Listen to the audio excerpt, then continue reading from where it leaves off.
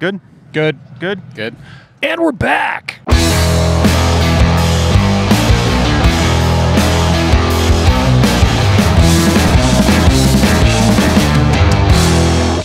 Welcome back to the Side-by-Side Guys Offroad Podcast. I'm Big Z. I'm still Ian with Full Throttle Battery. And we're still here at UTV Takeover. Not Coos Bay. They're not going to get rid of us. Sand Hollow, Utah. This is working up to be an awesome event, awesome place to ride, and pretty stoked to be here. Yeah. I'm looking forward to getting out there today. I'm going to be in no hurry to come off the features. I want to get out there and go check this place out for a while. Got a few clips in yesterday. You were out with the drone a little bit this morning. Yeah. If I could get my computer to keep up with the footage and actually see what we got, it looks pretty epic. So look forward to those. Maybe we'll sprinkle some in on the podcast. But once again, we're joined by a special guest. He is the originator, member of the group that started the G-Force Off-Road UTV accessory brand. Yeah. And he's here today with some new stuff. So, yeah. Taylor Postell. What's up, dude? How's it going? Yeah. How's the sunshine treat? I guess you've been living in San Diego for a little while. Yeah. It's nice and sunny. Little foggy here and there, but good. Yeah. Yeah. What do you think of the terrain out here in Utah? It's a good mix. You got dunes like Glamis, and then you got some rock crawling like Moab, and then you got some high-speed stuff kind of like Baja, so you got best of both worlds. So you've ridden in Baja. Have you ridden in Moab as well? Yeah, went to Rally on the Rocks last year, did a lot of crawling, a little too slow for me personally, but It's still crazy what the vehicles can do. You know, just all I have is 32-inch tires, disconnect the sway bars, and climb up everything. So yeah, I've actually talked to some people that, as it relates to Moab, opinions kind of vary on Moab. This place seems like kind of a nice happy medium between the two. You can do a little bit of both. You got the rock crawling, and then you can turn around and hit 80 miles an hour on some whoops. So yeah, it seems like a good place for families too. Like there's some good variety. You can go straight down to the beach. You can go up to the sand and play. You can go up to some rocks and climb. You can all sorts of different stuff with both UTVs and just the kiddos. So it seems like a good place. Yeah, we were talking to Brandon Raddick and Al Macbeth earlier, and we were talking about how much different the sand is out here. It's noticeably different. It's really, really heavy yet fine. It's kind of hard to describe. Moves easy. It moves around fast. Yeah. So glad to have you on the show. Why don't you give us a little background on the brand? You're here representing Amped Offroad, your little baby brand that you're kind of growing, but it hasn't. It's not new. It's been around, just under a different name. Let us know what's going on there. Yeah, so I grew up in the racing industry. My dad used to race cars when I was growing up, and even before I was born. So then he started a racing safety equipment brand called G-Force Racing Gear in the early 90s. So kind of pioneered the entry-level, everyday safety equipment, and compared to Bell, Simpson were really the only big guys in the U.S. back then.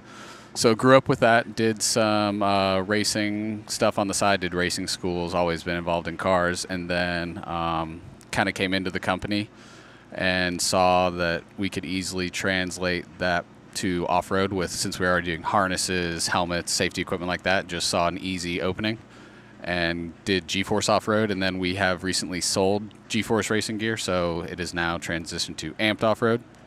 But we're still doing the same products, really, trying to push the safety regimen while still, innovating. We have some new features on the products. Our helmets are kind of very specific niche items that aren't currently served in the market. And our harnesses have some removable pads, just small little features, to try and really, the little things to elevate your experience as a rider and just not reinvent the wheel, but perfect it. And at a reasonable price without going over a certain threshold and becoming uncomfortable on the purchase. Oh, of course. Yeah, we are very competitively priced across the board.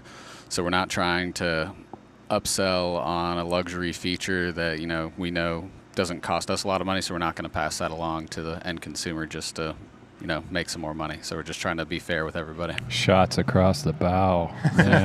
So I first came passive aggressiveness in its truest form. I first came aware of the brand back when Rugged Radio started carrying your helmets.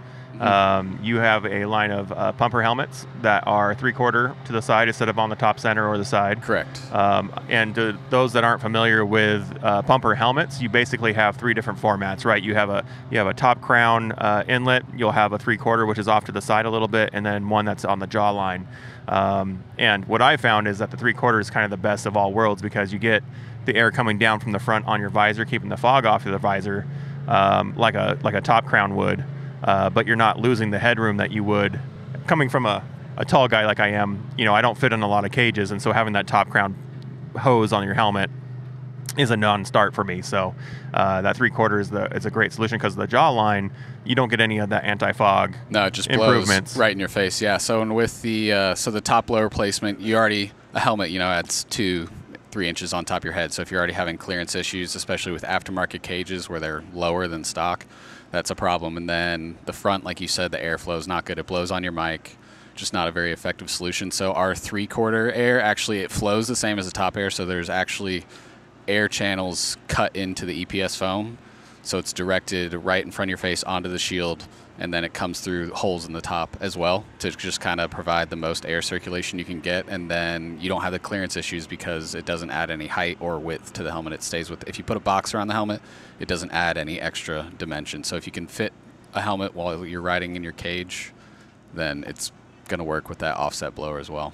And those helmets come with neck gaiters and all that kind of stuff, too. Yep, comes with the dust skirt, comes with everything you need. We sell different color shields if you want to change that up. But pretty much everything you need. Different size cheek pads if you have a thinner face but it fits the crown of your head and you want a little more pinch, then you do that. If you have a larger face and you need more relaxed cheek pads, we can do that as well. And you can get those off your website? Correct. Awesome. And then you guys moved into also harnesses and got some removable shoulder pads, which is a nice touch, and you can adjust them at that point as well a little bit. Yeah. And then and those are a standard 4-point. Do you have anything besides 4-point? We do 4-point auto buckles, so that's the most popular for ease of use in families, just like a regular seatbelt. And then we also have a racing latch, and a 5th point can be added to that. You can choose to use it if you want, and then that is also compatible with our seats as well. So we have a cutout that's in the seats for the 5th point that we recommend, but a lot of people don't normally go for that. So tell us a little bit about your personal, you've kind of taken the Amped Offroad brand under your wing individually, correct? Like it used to be a family thing, if I understand correctly, and it's become more of your kind of project? No, so my father passed away when I was in high school, and the company, the current employees with G-Force Racing Gear kind of ran it. And then I still went to college and everything, and then came into the company and learned from the ground up and everything, and ran that for a few years, and then created G-Force Offroad while I was doing that. Oh, okay. And then we kind of saw, the racing world's not a growing market after 2008. Just it wasn't what I wanted to do. And with my mom, she's the owner after my father passed, and then she was ready to be done. So then we just sold that, and then I kept the off-road venture that I started, and then just have run with it. So looking into this year, this has been a kind of a crazy year. I think you started this whole process almost a year ago, right, as far as the rebrand goes? So the rebrand actually only happened in end of June. So really? We were working on, so we had G-Force Off-Road's been around for about 2 years, and we were finally getting traction, new brand in the side-by-side world. Because some people recognized it if they knew G-Force Racing Gear, they kind of had an idea. But if you're not a racer, then you really aren't going to know who we are or our history. So we were finally getting traction, and then had to completely switch gears with Amped and just trying to promote the brand, but still let people know it's the same as the previous brand. We had full inventory of the old product and branding, so it's been an interesting process to try and get rid of that, and then also get the new stuff and still communicate with people, because we're selling both. Like clearing out the old brand and trying to tell people we're not resellers. We are the manufacturer compared to other companies. So now's the time to get in on a good set of safety gear. If you have been putting it off because of the price tag, there's even incentives on your old branded content, even though it's not any different. It's not bad or old product. It just has the wrong name on it, and we're willing to get rid of it at a really good price. Awesome. Yeah, I think in off-road, I was seeing a lot of G-Force racing stuff just by default. You'd see guys in fire suits, racing suits, a lot of window nets, Yeah, there was definitely crossover, and that's kind of what gave me the idea initially of going into off-road. Like we already made, harnesses and everything. You just tweak a few features, and then they're more tailored to off-road. And we have our racing background, so we've done everything from SFI to Snell and know how to make a safe product at a reasonable price as well. So we always push. We don't cut corners on everything. It's the same webbing, hardware, everything, except for the auto buckles, since you can't use that in racing, but everything else is the same you'd find on a SFI. Are your helmets DOT and Snell, or just DOT? They're just DOT, so that's part of the agreement we had for selling the company. So we're just purely recreational now. Moving forward, we're never going to have any racing products, but the recreation market is where we see the biggest opportunity and growth to begin with. So being a new company, I'm not going to say that UTV is like super saturated. Being a new company, kind of getting your foot into the door and getting visibility on a new line, I can see presents its own challenges. But with that in mind, like, will Clemson win another national championship with Trevor Lawrence at quarterback? Of course. What do you mean? Have you seen the recent games? Alabama's our only opposition that we'll probably see, and then move on from there. Now, when I say Clemson, am I pronouncing it right? Is it Clemson or is it Clemson? Clemson. Clemson? Yeah. Do people get offended? Yeah, Clemson? All the announcers will go Clemson. Yeah. Yeah. It just offends all 50 of you that that live in South Carolina. I think. Or is it North Carolina? South Carolina. Is it South Carolina? I think you single-handedly lost half our viewers, but gained another half from the East Coast. Diversity. So give us a little background on where you come from. Like, what have you been involved in? And I know Ian was talking to you about some racing history. Kind of give us some background on that. So born and raised in Atlanta, grew up in, I guess, normal life in Southeast. So it's definitely a different lifestyle than coming out to California. Different, but got to travel as a kid, got to see a lot of the world, and I think that gave me good perspective as far as that goes. And then was always into ATVs as a kid, off-roading and cars, if it went fast. Every opportunity I could go. Since my dad used to race, we had a fast AMG. And as a kid, it was just like, when can we take this car out? Because it's just, they're torque monsters, and you just don't even have to go over 60 or what. Just that acceleration was the thrill for me as a kid. So anytime I could get behind any wheel or an AMG or an AMC. AMG. Oh, okay. Mercedes, yeah. Gotcha. Oh, gotcha. So can we go to the grocery store? I need to get some bubble. I forgot he is significantly younger than me. Like when I hear torque, and I was figuring you're talking like a Javelin or something. No. Yeah.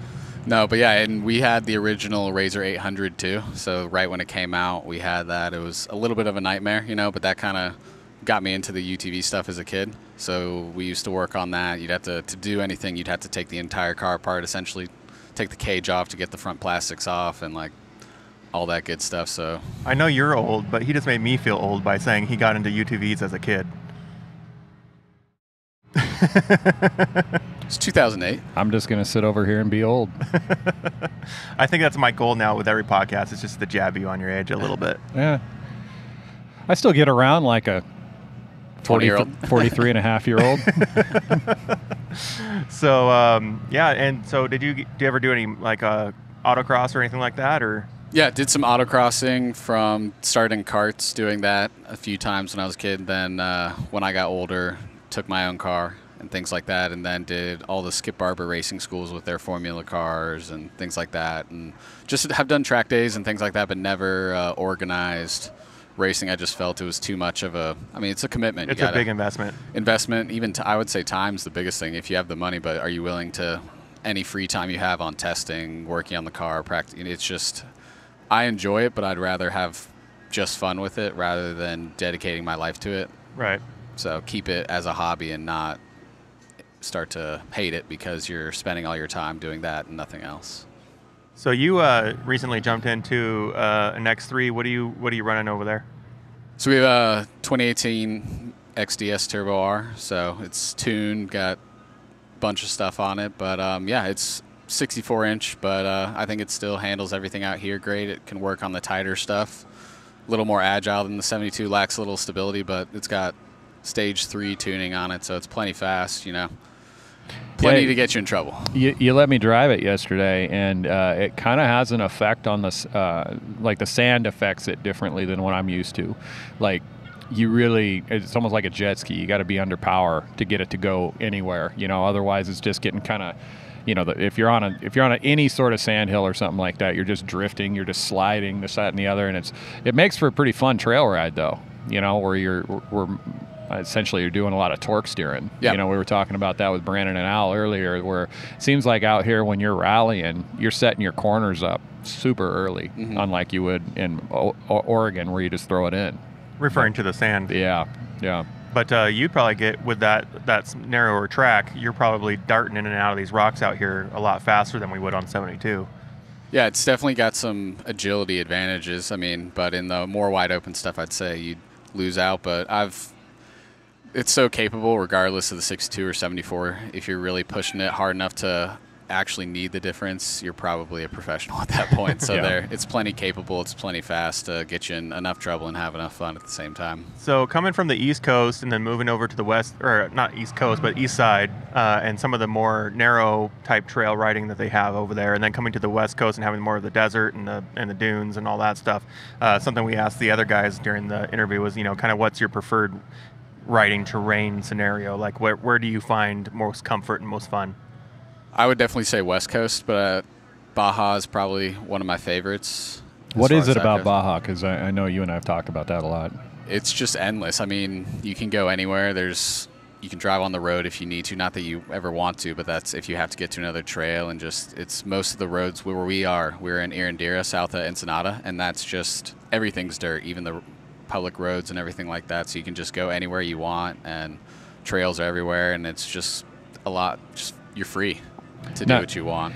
Glamis isn't on the list. You were talking about Glamis, and I think I've been there. Yeah. Not my favorite. I mean, it's fun. I just Well, I think, disclaimer: you're not running paddles. I have not run paddles. It could ever change. In the sand, so it could change my mind. But as far as just airing down your standard tires, it's a good time. I just think it's like over in Glamis they have, I guess, towards the canal where it's more of a trail where you're running between bushes, and to me having a defined trail where I can see the line and like road racing kind of, so you can see the corner, hit the apex right. I'm used to that more, and I think that's more fun because I know what the line is. But then sand is just so guesswork. Read and react. Exactly. Yeah. So I'm not used to that. I'm sure if I spent more time there, could get better at it and have more fun. But if I'm following somebody in the sand, then I can just treat it more like a fixed line or like a race course. What if you follow me into a bull drop in, something like that? You trust me? Yeah. All right. If someone does it first, I'll follow, and you make it, I'll go for it. But I'm just well, that's the thing about a bull drop in is sometimes you don't know if they made it or not. Would you say there's any difference between generic desert riding in like the States versus going down south of the border and seeing the Baja kind of terrain? Yes, because you can ride on the beach. So it's just, like I said, it's everything. We, like, if you're familiar with the 1,000, like last year from the Rock Whoops, that was right near where we were staying. So you have the trophy trucks went through, and I tried to take my Can-Am through it, and it's 3-4 foot. You can't stay on top of it because it's space too. Yeah, it's space too far, and you're just sitting there going up and down, and you're bottoming out. It's a G out on every single whoop, and your skid plate's just getting pounded by these huge river rocks, and then you go into the sand, and it's just a huge variety. And I ran into a little bit of that out at Winchester Bay last time I was out there, and we had a guest on named George Hamill. George is a guy out of Arizona, and he just finished up the UTV Worlds on an RS1, and he was talking about a guy by the name of Jesse Nelson, and Jesse used to race for Factory KTM, and he was talking about Jesse driving a Turbo S and doubling whoops, which is really, motocross guys double whoops a lot. So I'll see whoops that line up like that to where I'm going to give it a try. It never freaking works out, man. And you don't want to screw it up. No, it's like I just, like when you're doubling them on a motocross bike, obviously you just have so much more ability. It's just an easier process. Like I think maybe one of these days I'll get it down, but I think it would have to be like on a 2-seater. But I've tried to do that a few times where it lines up appropriately. Never once pulled it off successfully. Yeah, I would caution that because last year's 1,000 I stuffed just hitting the whoops and didn't know how big they are. Yeah, and I think we found that my front end might be tweaked, so I think that's where it came from. Yeah, insurance claim. But yeah, if you're trying to double on that, we got air on the first one, and then it's a 3-foot wall in front of you, and we didn't make it. Yeah. So. Hashtag we didn't make it. But car still ran fine, but we tore it down this spring and then found some damage. So I think that might have been where it came from. Yeah, that teardown though, it's looking good now, man. Like I think you have some of the best X3 doors I've ever seen. Yeah, Matrix Off-Road. We friend of mine that I've known, and he was just supposed to watch it for me for the summer and use it as a jig for him building his new doors and cage. And then it turned into a frame-up rebuild, essentially. So it's dialed now, but yeah, just not the project either of us expected. So he's mad at me, calling me, yelling that he can't get my axles out. And then I'm yelling at him for the bill. So, that's how it works. You're looking at the new RR thinking, yeah, I probably could have. Yeah, too late now, but no, it's dialed in where it needs to be. Just a few small tweaks at the end of the season, replace some more stuff. Just parts have been so hard to come by with everything, and it was supposed to be ready for trail. We've just, you run into speed bumps, just wanted to get it done, and then just a few pieces need to go on it over the winter or springtime, and then it'll be a car I probably keep forever. And you were out here a couple weeks ago at Trail here, a little different vibe, huh? I was. It was a lot more Jeeps, a lot more Jeep heavy. There's still a lot of UTVs, but we were definitely a minority. Yeah. So going to some of the shows out there and trying to kind of compete on the trade show circuit, if I can speak correctly, one of the things that we keep talking about is this type of event being a very community-centric, very family-oriented and awesome event versus just a typical vendor row horse loop that you go through and then head out. So what's kind of your take on this type of an event at UTV Takeover where it's very community oriented versus being inside a building in a horseshoe and then drinking beer and leaving? Yeah, I think there's benefits to both. Drinking beer or? Oh, that happens regardless where you go. Okay. You gotta be one with your customer. Yeah. You gotta get on their level. But no, it's here. I would say it's better because you can go out and ride. So say at the end of the day, the same people that you were talking to and trying to educate them on their product, I can take my car out and pull up next to them and kind of show them hands-on, give them a ride, or whatever you need to do and create more of that relationship rather than like the Sand Show. It's still a great show, like we do great there, but it's more, just very sales focused, and you try to develop a relationship, but it's not the same as when you're hanging out with them afterwards at night, chatting it up and shooting. This is more B2B, for sure. So, but they're both good. I would say another downfall of this event is you don't want to be selling stuff, you want to be riding. So it's there is that. You got to balance like the if you want to stay in your booth or ride or what it's a trade-off for everything. But well, you and I are in the similar boat from the standpoint that like you're really close to no longer direct featuring at an event like that and supporting your dealers. Correct. And we're there. We pretty much every event that we go to now, oftentimes there's 3 to 4 dealers, and it's probably going to make more sense moving forward for us to put a display up and then just work in those respective booths throughout the show. You're getting close to that as well. Yeah, our dealer network is still smaller. Obviously, we're a newer company, so we're working on that. But as soon as like this show, we have Superior and Old Glory carrying our products. So I'm just here like for support, questions, if they need stuff, that kind of deal. So it makes my life easier where I can, like I said, go out and ride and do some things. And if they need something, I'm still here to help them and helps make them money, grows my business. So it's a beneficial relationship all the way around. Well, the great thing about having you on the show is, you and I have known each other for about 2 years, and I've been running your gear for about 2 years. And I learned more about your product in the first 5 minutes of the show, because usually when you and I are talking, it's just straight smack talk the entire time. Exactly. It could be about football, it could be about driving, but it's just... Well, that's what got you in an X3 too. The turbo life on my end got you out of the YXC. Yeah, I was out at Sturgis, and if I was in the trails and stuff, we were ripping. But once it opened up, he was gone. Yeah. Hashtag turbo life. Pretty much. So, anyways, the great show. We're kind of just at the beginning of everyone showing up and having a good time, and we got some events happening here fairly soon. Some racing. We're gonna go check it out, and yeah, it should be a good time. Are you gonna be sticking around all weekend? Check out Huckfest and all that. Yep, we'll be here till probably packing up Sunday morning, and we'll be here for sales, support, everything. Did you race the Rallycross out at Sturgis? I did. Are you gonna race it here? Probably not. Really? Yeah. Like I said, fresh rebuild. Oh, yeah. Fair enough. Got to make it last more than the first weekend out. Yeah. But it makes for a good story. So. How long did that Pro last that you were driving at Trail Hero? A day and a half. Little lawn dart incident? Yeah, when you're jumping with the Dune and Destroy guys, Sarah Price and RJ, you know, you got a little one-on-one up people, but it gave me some notoriety. You know, everyone, you know, I didn't know a bunch of people at that event, but after that, they're like, "Oh, you're that guy," and I was like, "Yeah." Yeah. You got to have your claim. So I love the name drop. So I was out there riding with Sarah Price, RJ. No big deal. So yeah, we've talked a little bit about the ability for customers to get a good deal right now on certain products that are still in inventory, as well as getting the new branding on their car. So where can they find those products? Where can they find you and see what's going on with Amped Offroad? AmpedOffroad.com has all of our products, and then you can hit us up on Instagram. It's at Amped Offroad. Our Facebook's the same. You know, if you got any questions, give us a call. We pride ourselves on, you know, customer service, and whatever you guys need, we'll take care of you and make sure it's done right. Sounds good to me. Yeah, you. I can vouch for the whole customer service aspect. Like, one of his customers was actually my father-in-law, and I shot him a message after he'd already taken care of him. And when I heard how he took care of him, I was like, well, dang, because he had no idea that he was my father-in-law. So, yeah, customer service.